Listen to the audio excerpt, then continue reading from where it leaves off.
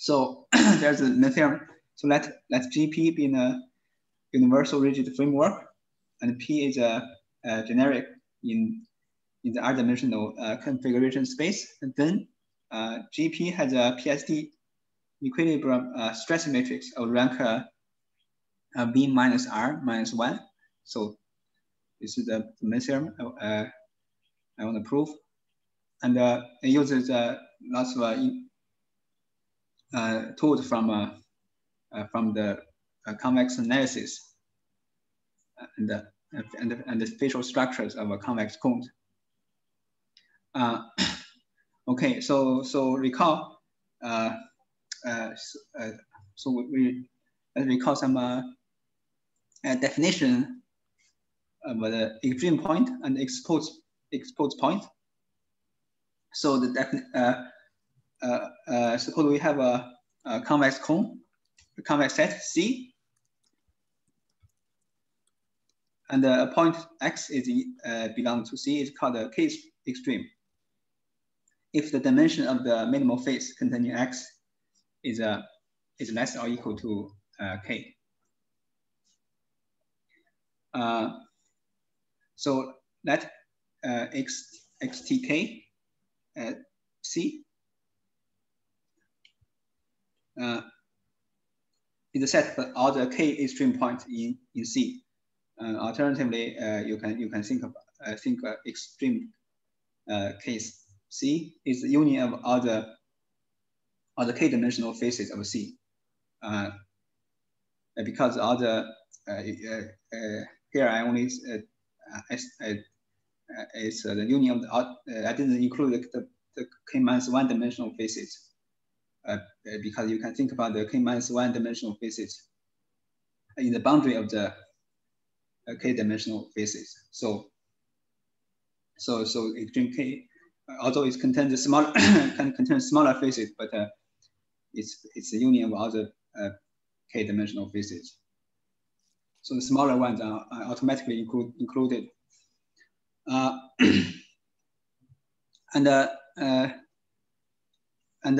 what is what is the exposed point? So we have a similar definition for exposed point. So the point X belongs to C is K exposed if the minimal exposed face containing C containing X in C is the K-dimensional or less. So the difference between extreme and exposed is in the extreme cases the dimension we say X is case extreme is when the dimension of the minimal face containing X is less than K. And for exposed point, we say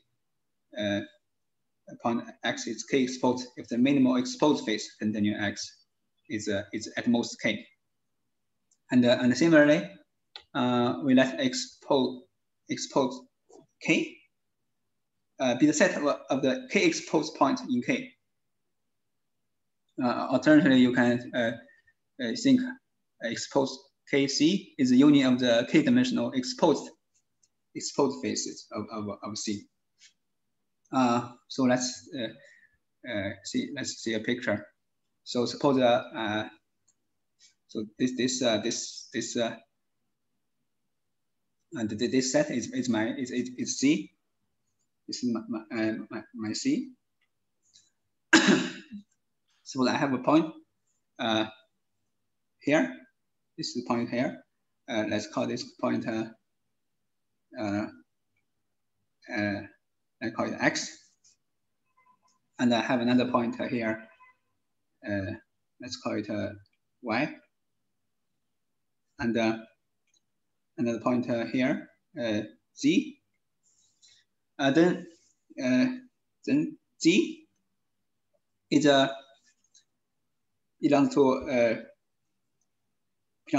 extreme point xt0 of C, right? Because there is there you can find you can find a hyperplane that exposes this Z and the intersection of the blue line and and C is exactly zero dimensional. And also Z is also in exposed T, exposed T 0 C, right? Because this K is can be exposed.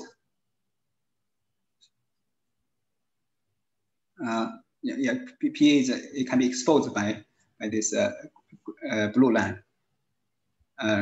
So K is in extreme 0 C is because you can find because the C itself is a minimal phase.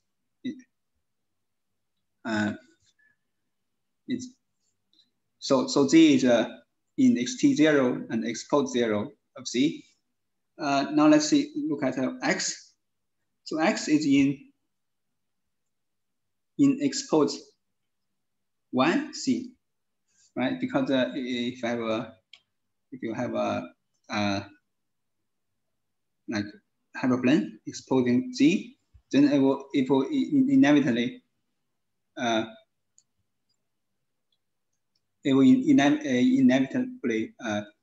contain this line. So you cannot expose this single point. So you have to include these guys on the right, this point on the right. So Z is in exposed 1C, but so X is in exposed 1C, but not in exposed 0C. But X is actually in extreme 0 of C, because X itself is a phase. X itself is a phase of C. Okay. And for Y is in similarly for Y is in exposed 1C, and Y is also in extreme 1C. So you can so that's the difference between extreme point and the exposed point.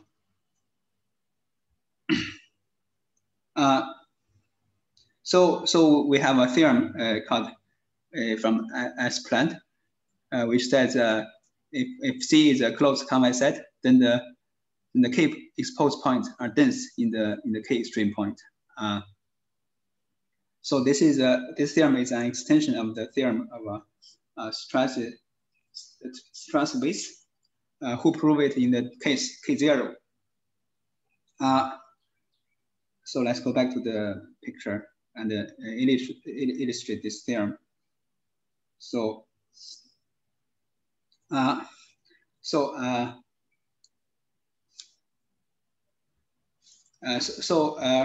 let's take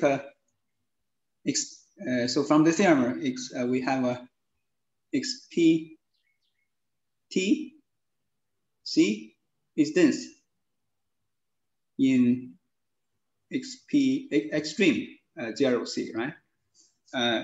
In this picture, what is the zero dimensional exposed point? They are exactly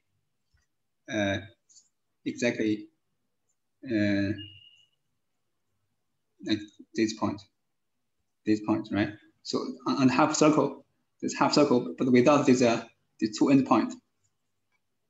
While the zero dimensional extreme point has this include this half circle, and then also the two endpoints, right? And therefore you can see the exposed point is a dense extreme point. The only point that's exposed, that's extreme, but not exposed is the two endpoints.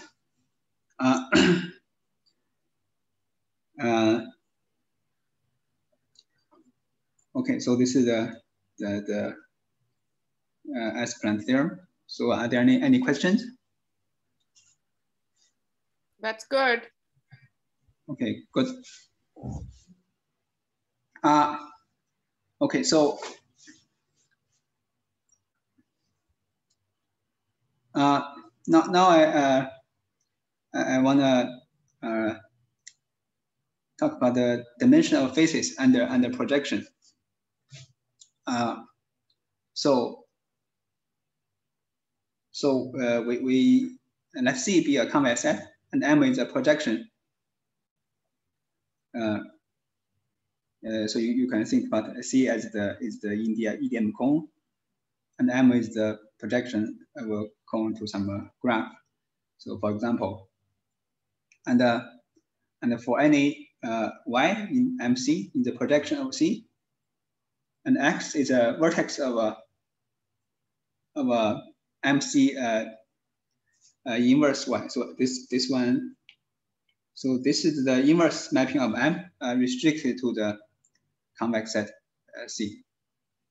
Right. Yeah. So let's draw a picture. Right. So this could be this is my convex C, and then a projection, something like this. So it's this is the projection. This is a MC. Here is this is the projection M. So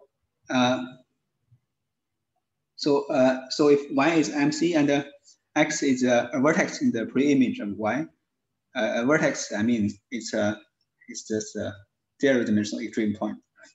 So for example, if I have a circle, or then the vertex is just any point. If I have a square, then the vertex will be those guys, etc. So vertex is basically zero-dimensional extreme point. So if X is a vertex in the pre-image of Y, then we have a so suppose that we have a face of XC. So the face, I mean, is the minimal face. This in the convex analysis, where you see face, it means the minimal face. So face XC, I have, so this, suppose this is X, right? And a face X. So let's say that this blue is a face, X is a point in the face. This will be the face of XC. So X is projected to MC, and then the face is also the face is also kind of projected to the MC. Suppose here this is Y is MC, then for this M, for this Y point, there is a face containing Y. There's a minimal face containing Y in MC, and this term said the face of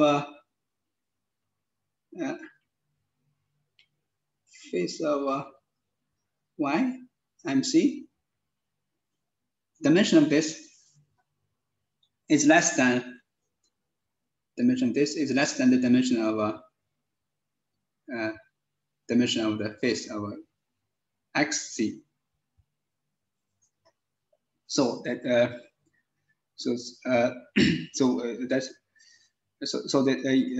of course if X is a universal rigid,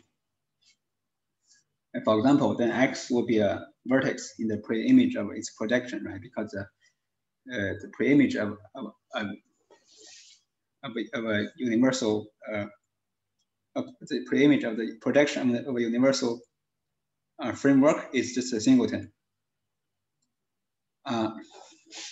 So this lemma gives you a condition such that the dimension of xc is less or equal to the dimension of the dimension of the face of x is less or equal to the dimension of the face in the projected set. Less or equal. And similarly, we have another lemma which says the other direction. So it says if this lemma says if again we have C is a convex set, M is projection, and if Y is in MC, and X is in the relative, and if X is in the relative interior of the pre-image MC, right? So this is in the relative interior, and this means this is the vertex. So the only difference is this condition. The only difference between the two lemmas is this condition. So in this case, we have the dimensional face of xc is greater or equal to the dimension of face of y mc. So instead of smaller or equal, so we now have a greater or equal. So it totally depends on the geometry of the pre-image of y. So so you can see if x is a universal rigid, then x is a if x is a universal rigid, that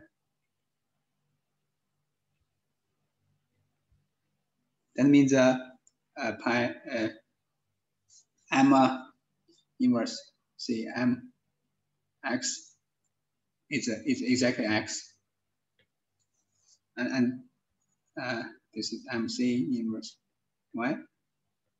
So that means x is a vertex of MC inverse y, and also x is in the relative interior of MCY because x is a singleton. So a single relative interior of a singleton it's just itself. So x therefore for x to be universally rigid, if x is universally rigid, then it satisfies the assumption of both lemmas, and we actually have a dimension face of the minimal face of C continuum x is equal dimension of the minimal face in MC continuum y. If x is a universal rigid.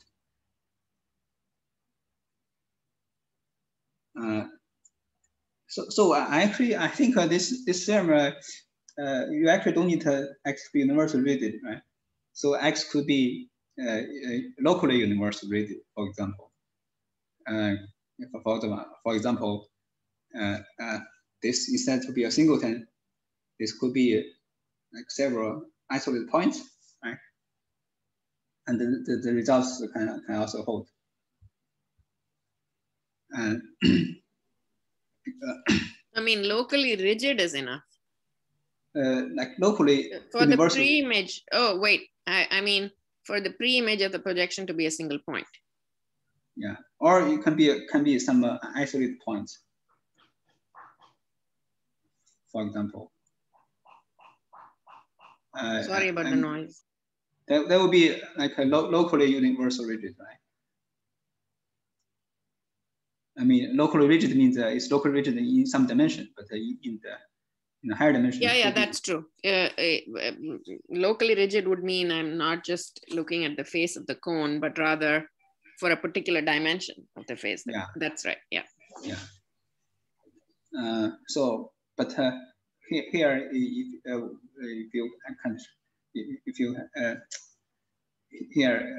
we can actually extend this local rigid to say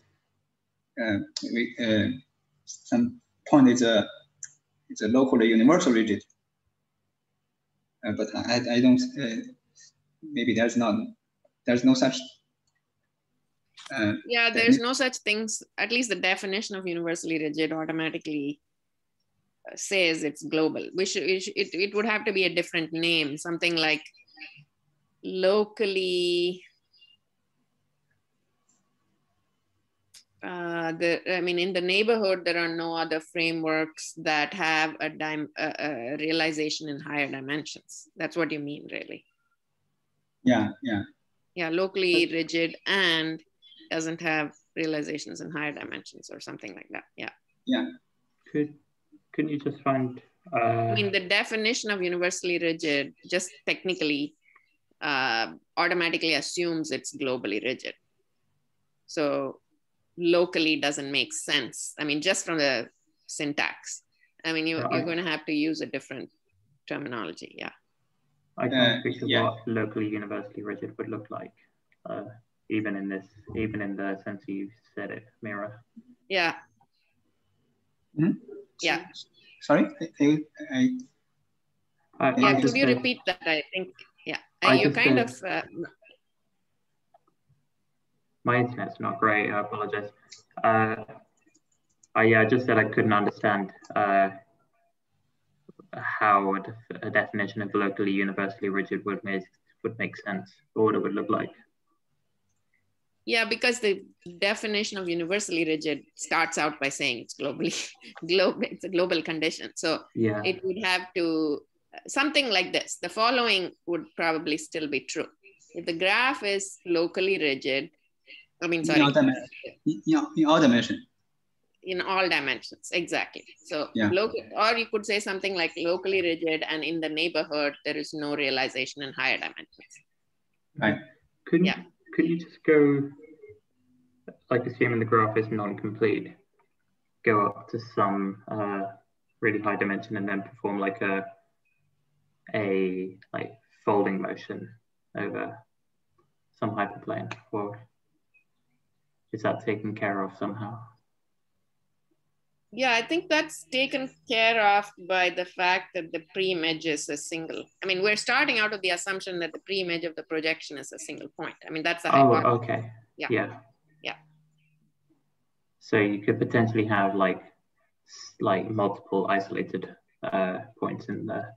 Yeah. Good. Yes. Yeah. Okay. Thank you. Yeah. Yeah, I think this in this case this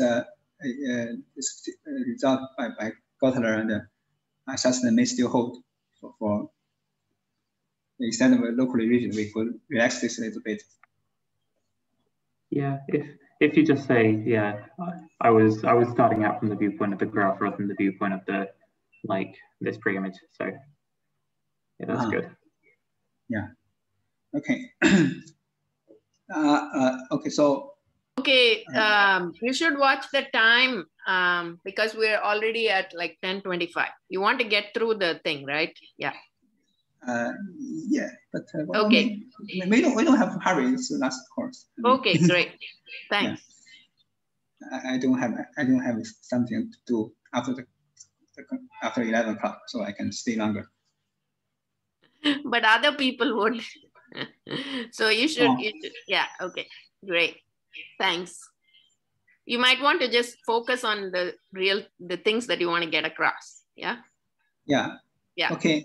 So and now I want to talk about the generic and the locally generic property. So the definition, a point in the semi-algebraic set V defined over Q is generic if it's local, if its coordinates do not satisfy any algebraic equation with coefficients in Q, besides those that are satisfied by every point on V. So this is the definition of the genericity we have seen before, right? And also a point X on a semi-algebraic set S is called locally generic. If for small enough epsilon, X is generic in S intersecting a small ball. So it's the definition of locally generic. And we now have this lemma. I said if X and Y are both semi-algebraic sets defined over Q, with X a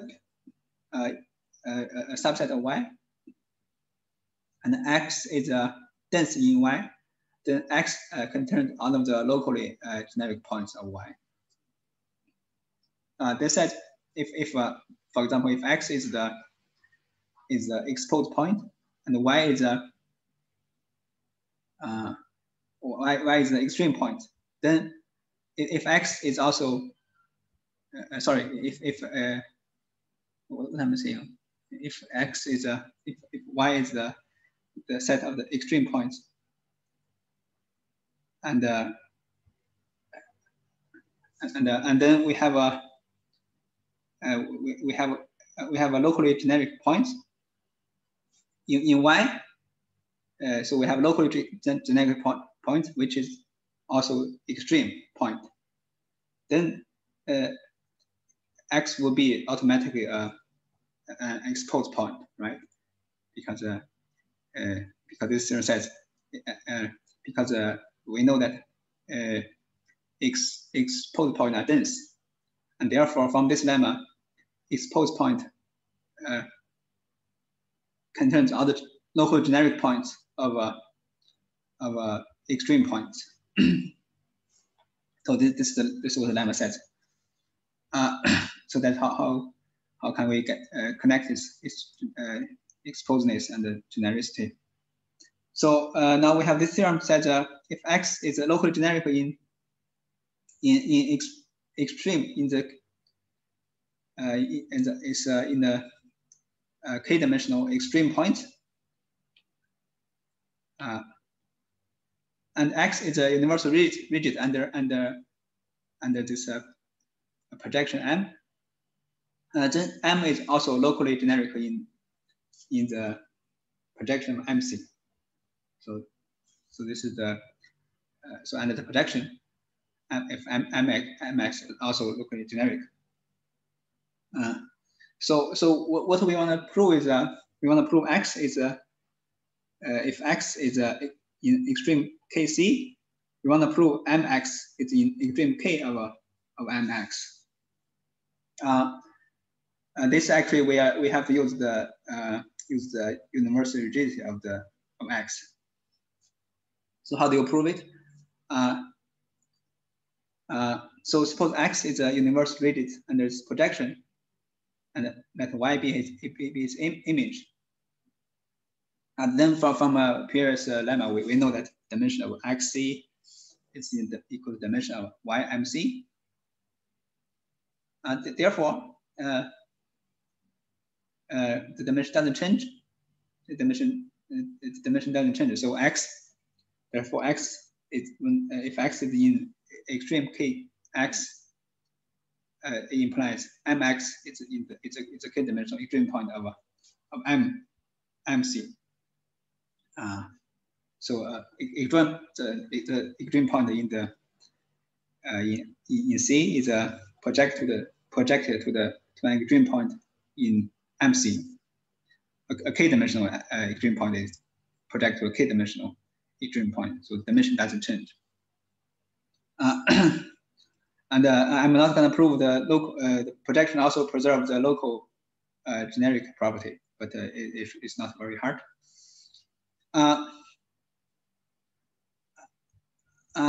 So with this all those lemma, we can prove the following prove the result. So actually we need another theorem, which is from this paper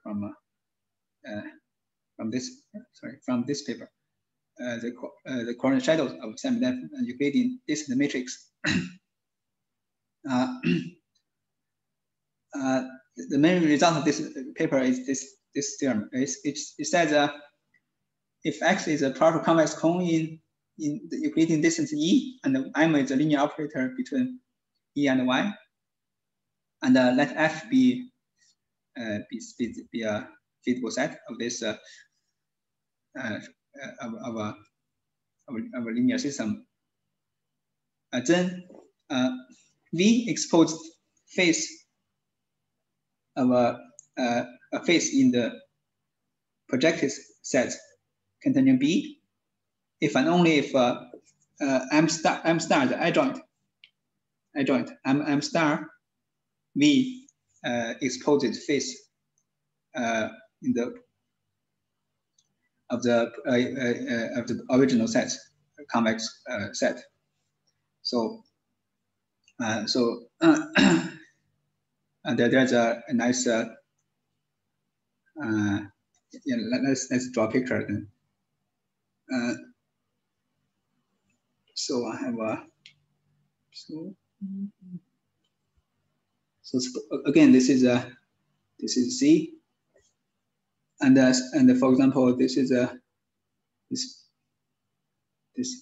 this black one line is F.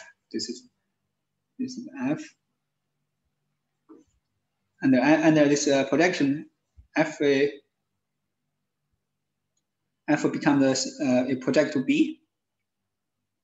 Right, so X is so this is B. This is B, and I'm under this projection.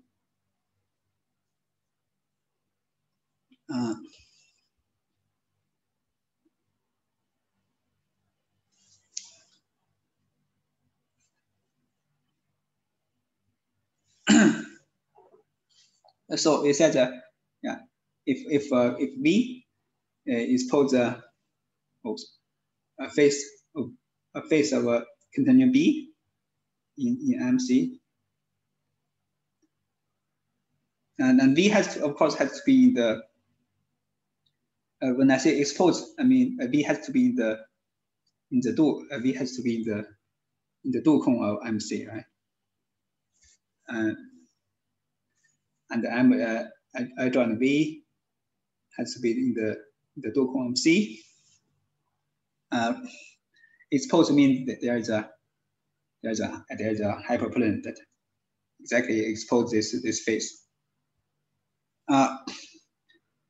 So on this lemma, we can actually, if we can have a exposed have a V that expose a face in the project set, we can actually go back to the original set, and this one will give you the stress matrix, the desired PSD stress matrix.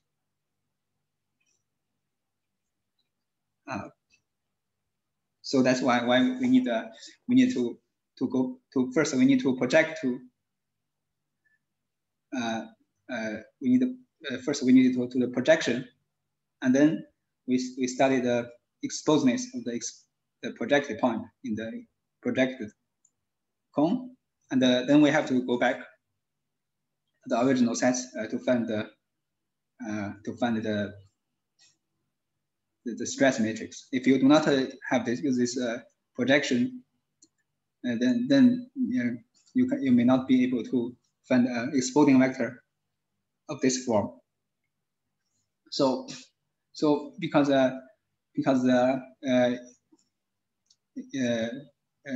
EDM cone is always facially exposed, you can always find the exploding vector, but we need an exploding vector in this form, such that the exploding vector is M adjoint of some vector V, and that gives us the stress matrix. So now I want to prove the main theorem. So the main theorem says let GP be in a universally rigid framework, and P is a generic in the R-dimensional configuration space. And then GP has a PSD equilibrium stress matrix of rank exactly V number of vertices minus R minus 1.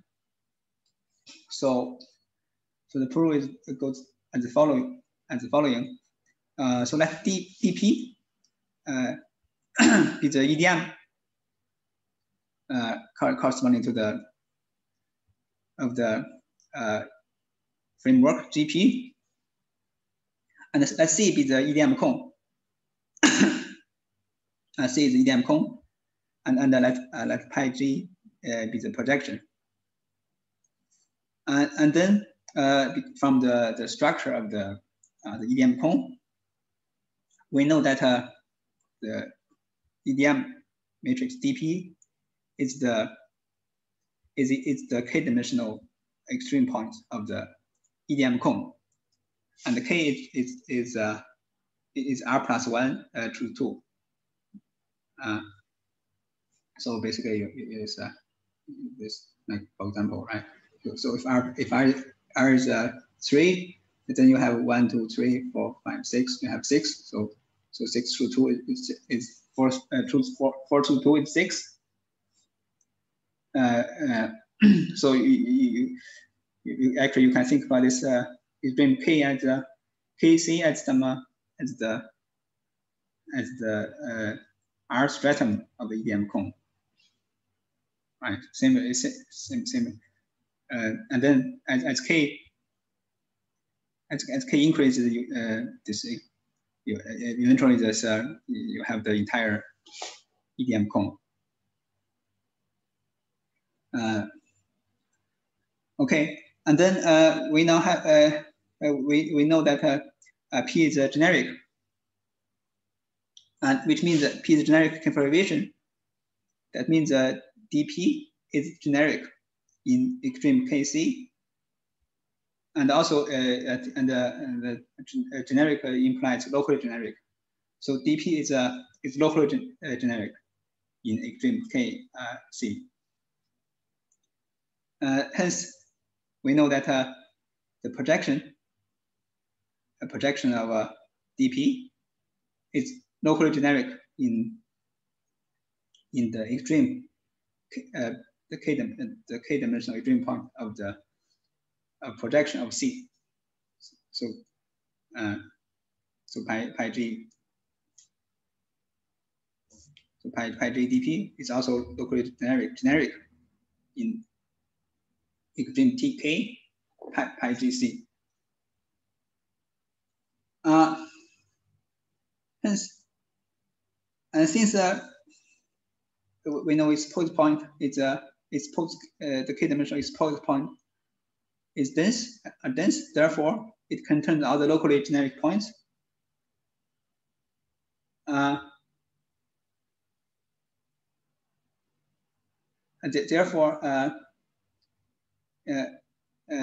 Therefore, it contains pi gp.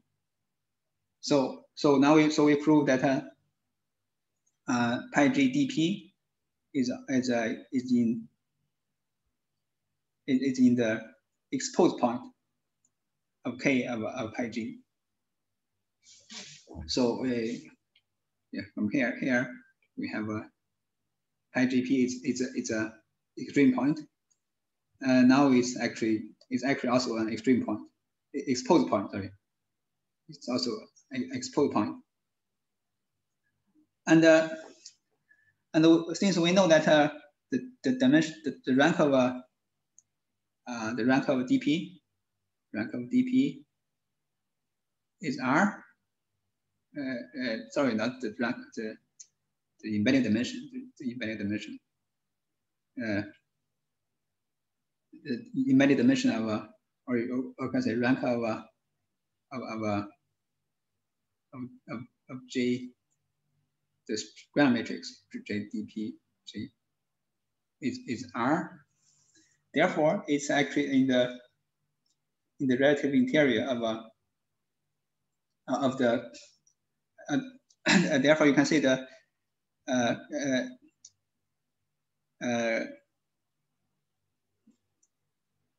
well, let's start again. So pi gp is a k-dimensional exposed point of pi gc. Therefore, there exists a face containing pi gp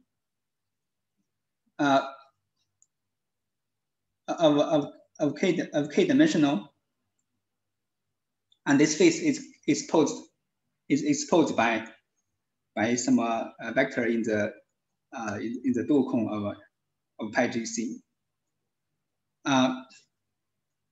Since we know this, the rank of the embedded dimension of this dp is exactly R, so the face we found is exactly the minimal face. the minimal phase of pi GP. So therefore you can see the minimal phase of pi GP in MC is exposed by some vector in pi G adjoint C.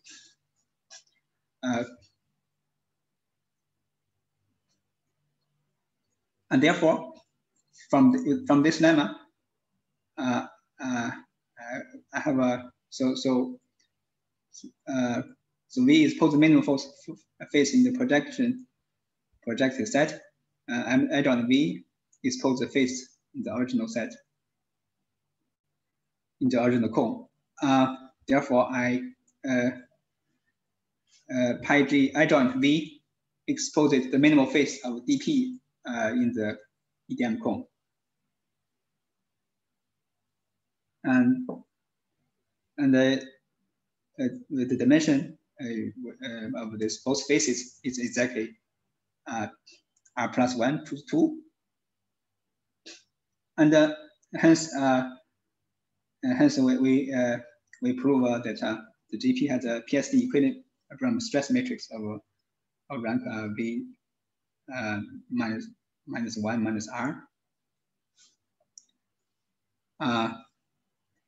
Yeah, so that's the end of the proof.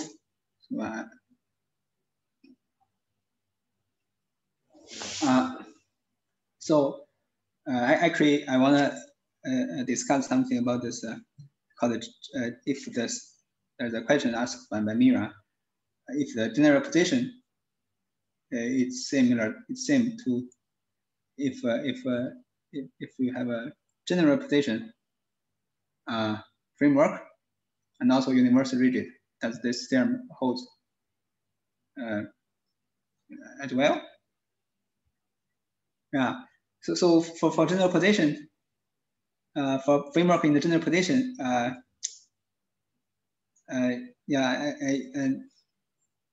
so you actually need to argue that it's actually if GP is a universal rigid and in general position, and then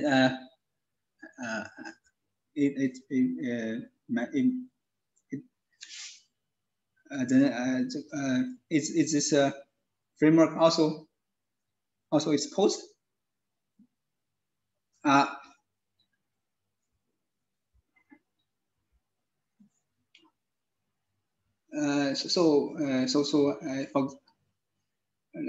Let's say, so this is the,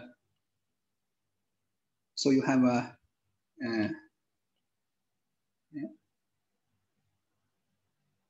so suppose this is the cone, this is like half circle, and at this point so all these points here, right?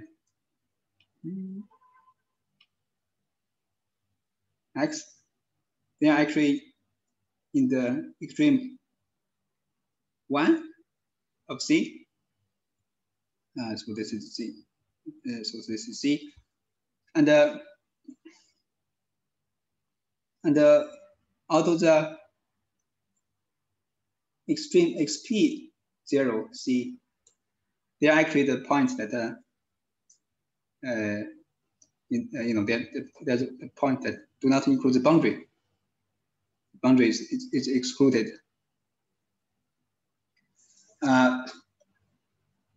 Therefore,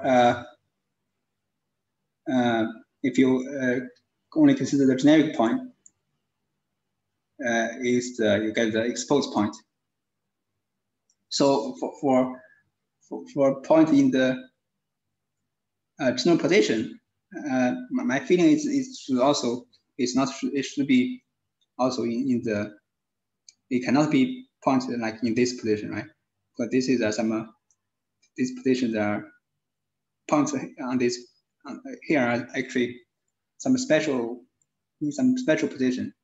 So if GP is in general position,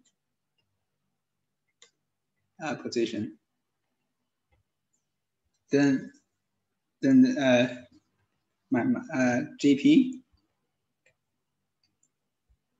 and GP is in extreme point, K of C, and GP, might still be in, maybe in extreme XP K of C.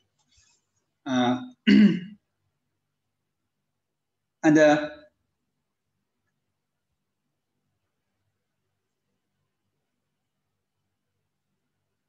yeah, and if this is true, then you would prove that this result also hold for not only for generic framework, but also for frameworks in general position. Yeah, but the hard part is we do not have this lemma like this. So we have a theorem like here. So lemma, right? If we have x and y are both semi-algebraic sets defined over Q, if x and y, if x is dense in y, then x contains all the locally generic points of y. So exposed extreme point contains all the exposed point is dense in extreme point, so it contains all the locally generic points. But it's open question if actually exposed point contains all the general position points. Yeah, so if it is true, you would be able to prove the result for general position universal rigid frameworks. Mm-hmm. So you're saying that so this would require showing that all the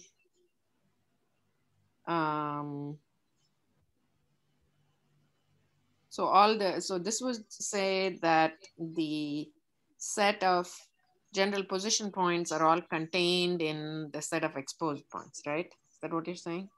Yeah.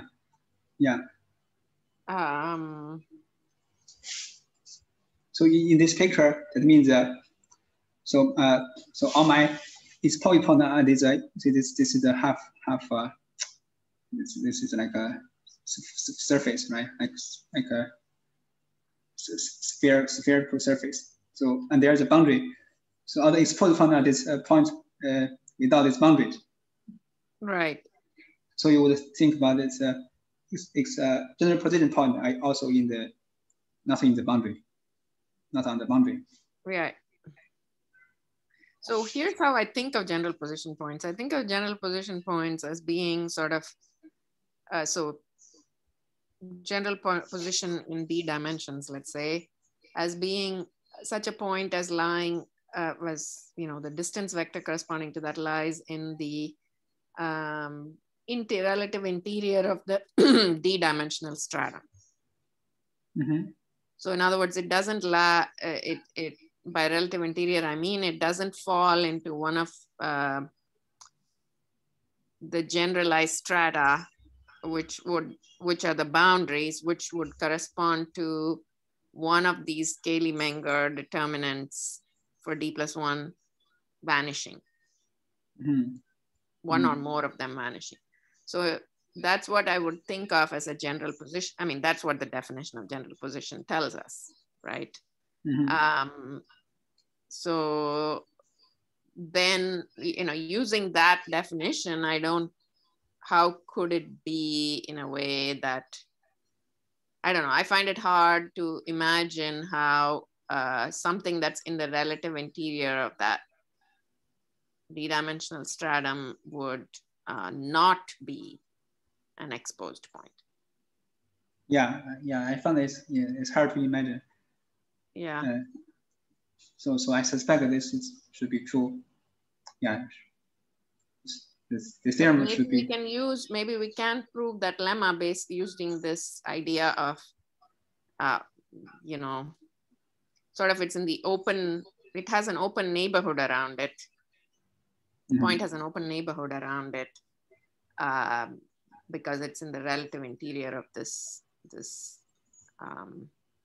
semi-algebraic set defined by setting all the Cayley-Menger D+1 and higher dimensions to 0, or maybe D+2. Yeah, I forget. I always get that mixed up. So, and none of the D-dimensional Cayley-Menger determinants is 0. So it actually has an open neighborhood there. So I don't know. I mean, I don't know what the techniques are for showing some point is that all of these points are exposed. Yeah. Mm-hmm. Yeah. Okay. So yeah, let's say some final words about this theorem. So in the theorem, you say, so if DP is inverse rigid, and actually, you have to show that it's actually an exposed point in the projected cone. So it is exposed point in the EDM cone, and it's also exposed point in the projected cone. So why we need to show that the projection is actually also an exposed point? Because we want to show that this is true. So we want to go back from the projection to the original set. So we want to show that there is actually an exposing vector of this form, and this will give you the EDM, the stress, the PSD stress matrix. So, and to show this, we have to go to the projection. If you do not go to the projection, it's not you may not be able to find a exposing vector of this form. So that's the main idea of this proof. So okay, so I think that's the end of the talk.